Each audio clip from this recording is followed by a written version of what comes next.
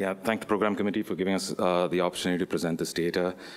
Just going with Dr. Swanstrom, it's a difficult disease to treat, and you need like a programmatic approach to it. And maybe the patients need different approaches. So this is near total gastrectomy for refractory gastroparesis.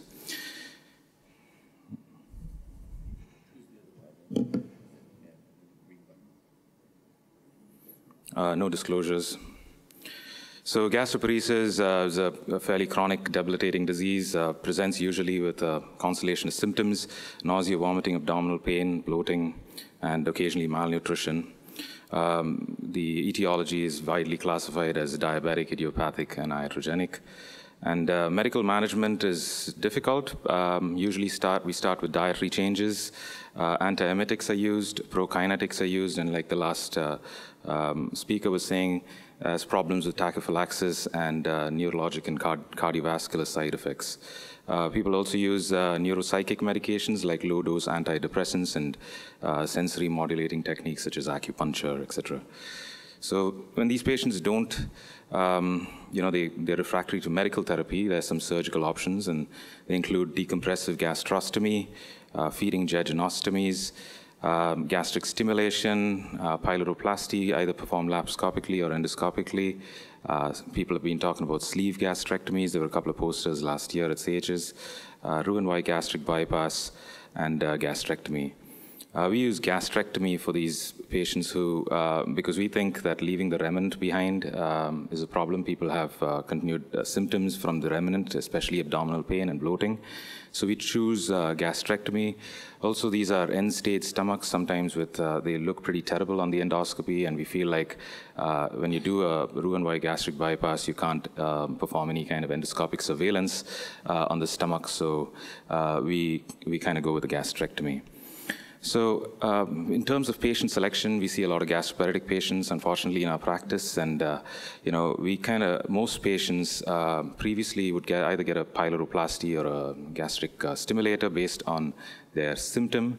Nausea is fairly well palliated with stimulation, so we would use that for a patient presenting primarily with nausea, or pyloroplasty if they were not. But our present practice is to do combination therapy, do combined laparoscopic gastric stimulation and a pyloroplasty. But patients who have severe gastritis, or have a big gastric ulcer, or they have large J-shaped stomachs who may not improve with a drainage procedure such as a pyloroplasty.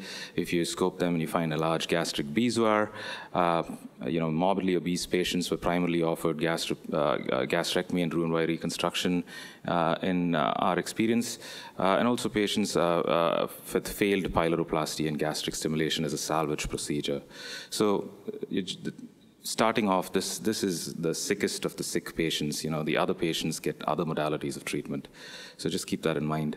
The primary tool that we used for evaluating outcomes was this GCSI score, which the last speaker also presented. There are primary and secondary symptoms, and a 6-point Likert scale going from 0, which is none, and 5, which is very severe symptoms. And the primary symptoms are based mostly around nausea and vomiting, fullness and early satiety and bloating. And secondary symptoms are based around abdominal pain, heartburn, chest pain, regurgitation. So all patients, there are 29 patients in this study, all underwent laparoscopic near total gastrectomy with a Roux-en-Y reconstruction. It was all performed laparoscopically. There were no conversions to open. 22 females and 7 males. That's usually the case, mostly a female-centered disease. Most of the patients were idiopathic. There were some iatrogenic and some diabetic patients. And again, this is a slide that shows how these were patients either complaining of either severe or very severe symptoms. And you can see a very high percentage of these patients complained of fullness and early satiety, nausea and bloating, abdominal pain. There were 65% of patients complaining of severe or very severe abdominal pain. And 96% of patients complained of one very severe or severe symptom, and 91% of patients complained of more than one symptom that was severe or very severe. So again, going back to the fact that these are pretty sick patients. A lot of these patients had had some kind of a prior surgical procedure for gastroparesis. Most of the patients had a pyloroplasty. That was my practice earlier.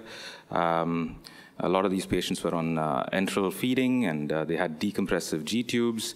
Some of the patients had fundoplications with pyloroplasty.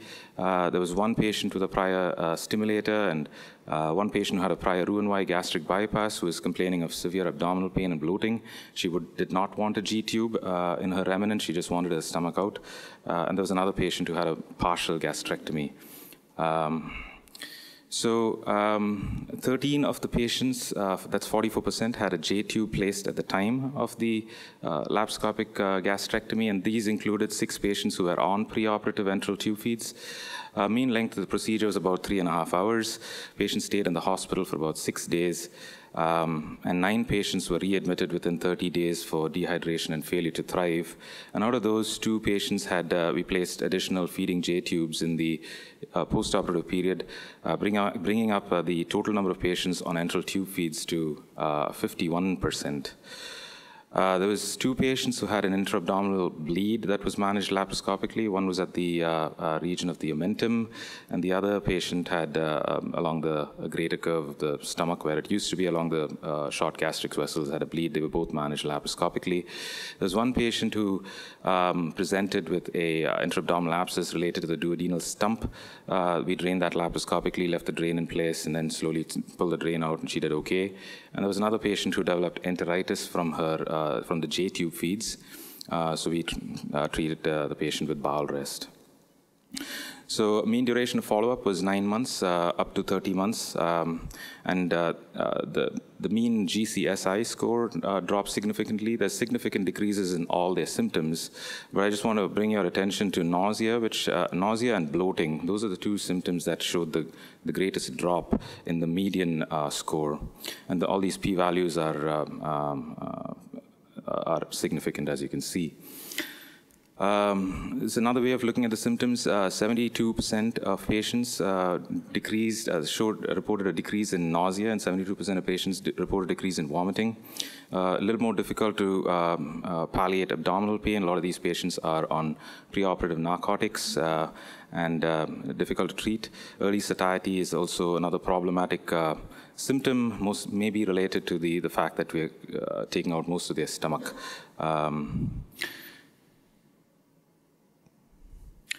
65% of the patients had a postoperative GCSI score less than 3.2.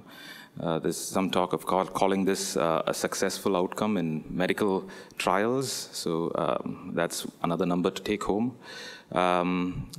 10 patients, or 34% of patients, were on long-term enteral nutrition, and all 6 patients who came into the operation on enteral nutrition were on long-term enteral nutrition. So that was the biggest predictor of being on long-term enteral nutrition, was patients who were on preoperative enteral nutrition. And there was a need for multiple postoperative procedures. 19 patients had a single repeat postoperative procedure, and you can see 7 patients had multiple postoperative procedures. And this is probably all related. I mean, they were all endoscopies and tube exchanges and things like that. So, it's not like you're doing the case and you never see them again like a lap appy. These people keep coming back to you. So in conclusion, laparoscopic near-total gastrectomy is safe. It can be performed safely, and it's effective palliative option for refractory severe gastroparesis, or as a salvage option. There is a potential for prolonged recovery and possible need for long-term enteral nutrition. And patients report significant improvements in all their primary symptoms. Thank you for your kind attention.